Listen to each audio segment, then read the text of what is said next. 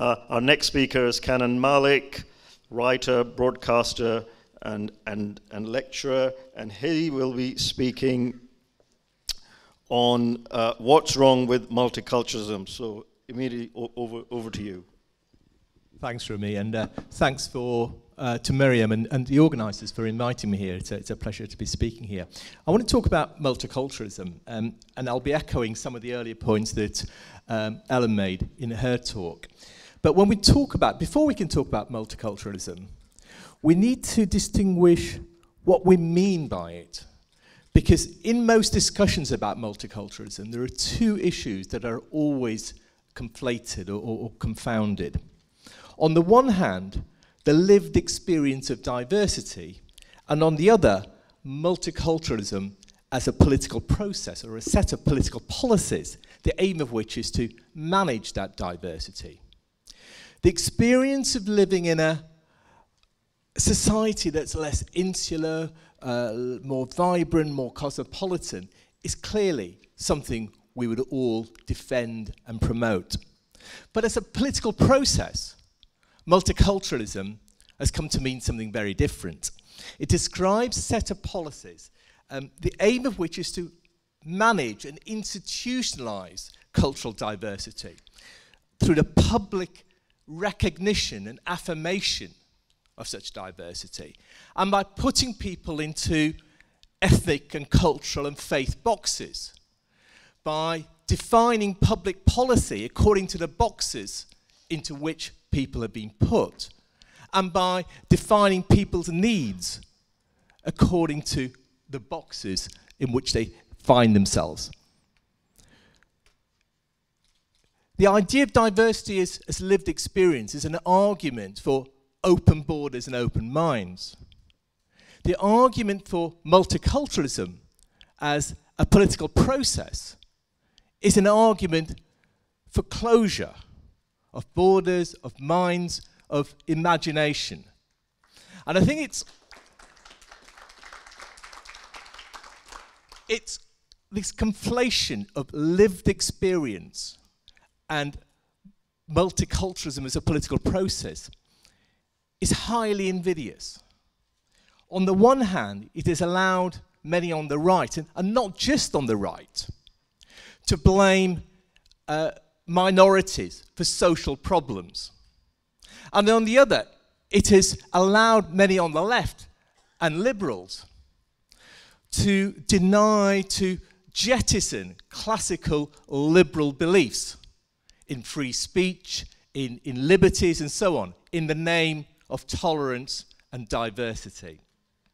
And my view is that it's critical to defend diversity as lived experience and all that goes with it, such as mass immigration and cultural diversity. And it's an important point to make because many who call themselves secularists, call themselves atheists, who oppose religion, often also oppose, say, mass immigration on the grounds that you need it to defend a secularist society.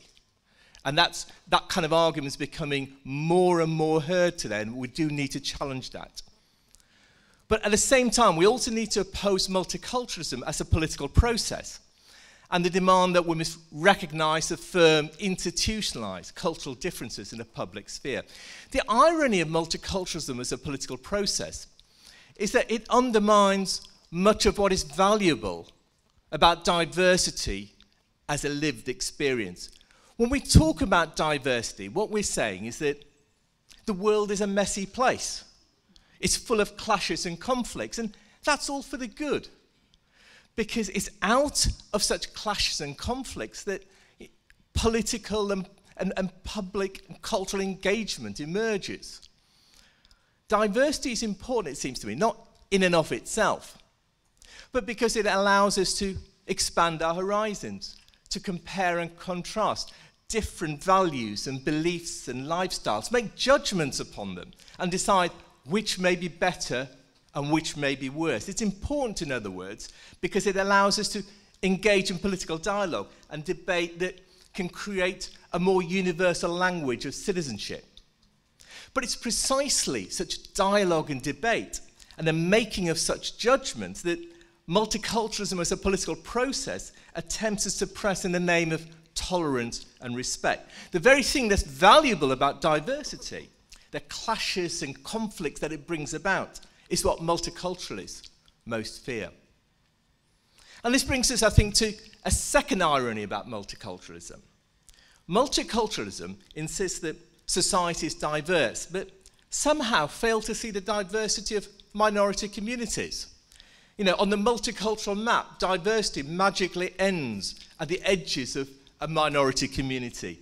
So they treat minority communities as if each were distinct, singular, homogeneous, authentic wholes, each composed of people all speaking, you know, with a single voice, each defined primarily by a single view of culture or faith.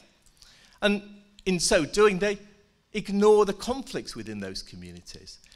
All the dissent and diversity simply gets washed away.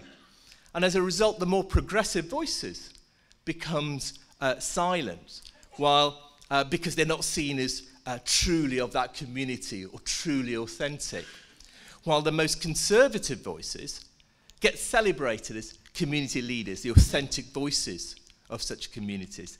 The Danish MP Nasser Hadder tells us a conversation he had with Togge Seidenfaden, who's the editor of, or was the editor of Politica, a left-wing liberal Danish newspaper, which is highly critical of the Danish cartoons.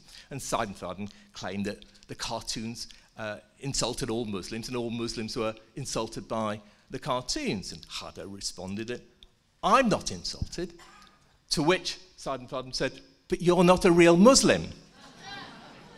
You're not a real Muslim. Why not? Because to be a proper Muslim in liberal eyes is to be reactionary, to find the Danish cartoons offensive, to want to ban the satanic verses or whatever.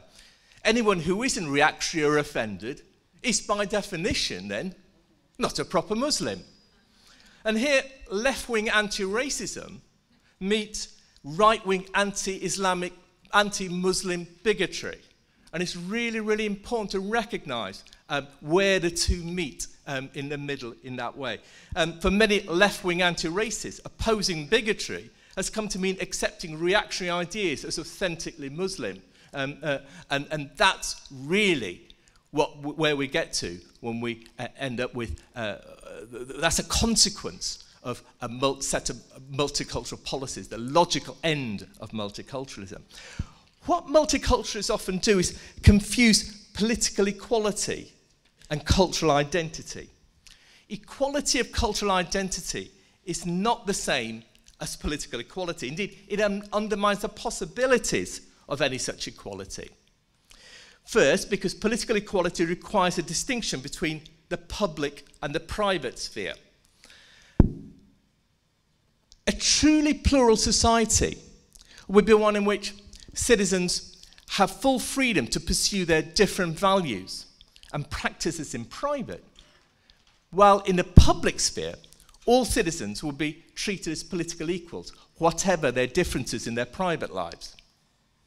Today, pluralism has come to mean the very opposite. The right to practice a particular religion, to speak a particular language, follow a particular cultural practice, is seen as a public good that must be publicly affirmed and institutionalized rather than a private freedom. While our rights to do, write, or even think as individuals has increasingly been curtailed in the name of respect and tolerance. It seems to me that it's time we challenge this quite odious, distorted view of what pluralism and that view that has come to be.